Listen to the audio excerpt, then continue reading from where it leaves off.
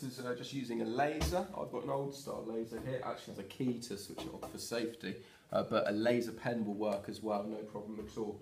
And you just need the laser and you just need some chalk.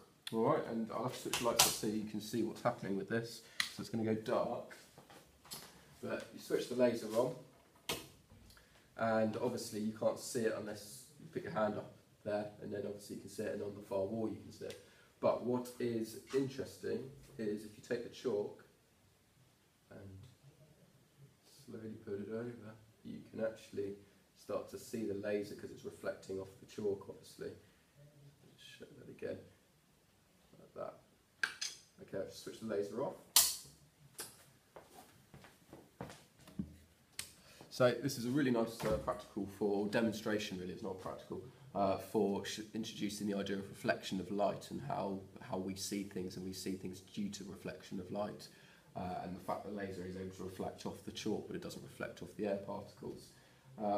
Safety wise, obviously lasers can be really dangerous. If you stare straight into it with your eye, it can really damage your retina, it can cause blindness. So it needs to be absolutely certain that it's not pointing at into the student's eyes. It often ends up being the same light level as the way they're sat, so you've just got to be really careful which direction you're pointing it. And when you're finished, obviously the mess that's created from the chalk can be slippy, so it's worth clearing that up.